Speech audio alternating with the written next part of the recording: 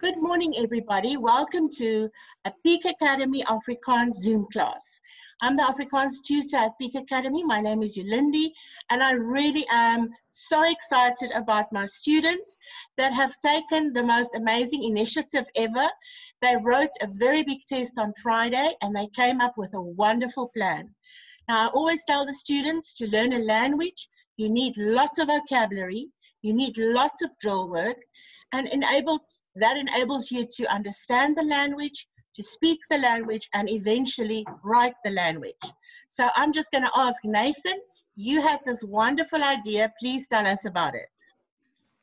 Okay, so it's using a application called Tiny Cards, which is a digital flashcard app which allows you to create your own deck of cards to study stuff from. So what we did, for example, is we would have the Afrikaans on one side of the card and the English on the other, and then you can see one side and then you can learn that way. And it asks you questions and you can type it out. So you learn all the words in a very easy way. And I figured out that I would use those cards because I enjoy studying with questions.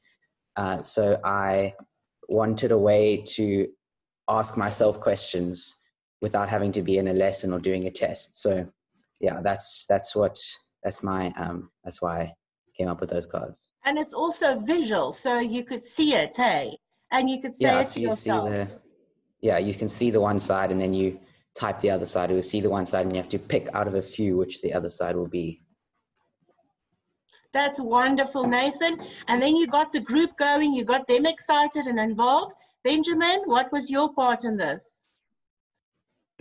I kind of helped make a few of the card decks in the last few days before exams. I found it a little bit tricky if you're doing like Afrikaans grammatical rules, but if you're doing like simple vocabulary, like one word, English on one side, Afrikaans on the other, then it works wonders, I'm telling you.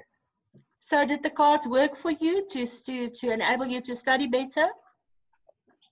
Yeah, for the vocabulary stuff, it's quite nice because basically if you use the cards, the website sets up a little kind of test for you. So you can do multiple choice questions, type out questions, and it's all based on the cards that you make. So that's quite nice. That's wonderful. And which cards did you make, Benjamin?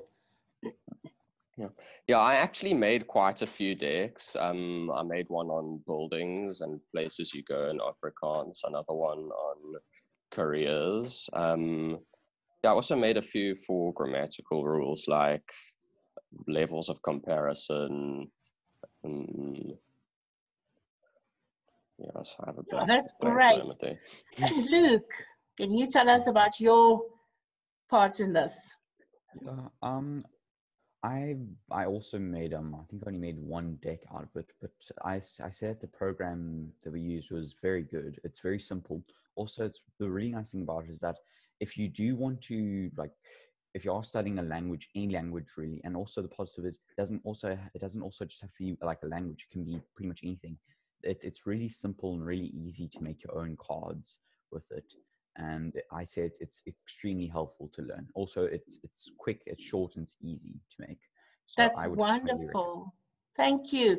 Nathan, what was your idea with these cards for future Peak students? Well, the nice thing about them being digital is that I can share a link with anyone who wants to use them and they can access them. And also, if they make their own decks, they can send them to me and I can add them to the collection I've made of all the different decks. So it's good because it means that the future classes coming to this level that we just completed now, they can have access to these resources we've created for them so they can study easier. And that's amazing. So these kids said they want these cards to be used in future by all students, make it available. So after this video, you'll find a link which you can just click on and then get access to these cards. Thank you so much, boys. I am really so proud of you. And these are the students at Peak Academy. They think out of the box, they come together, they work together, and they make things happen.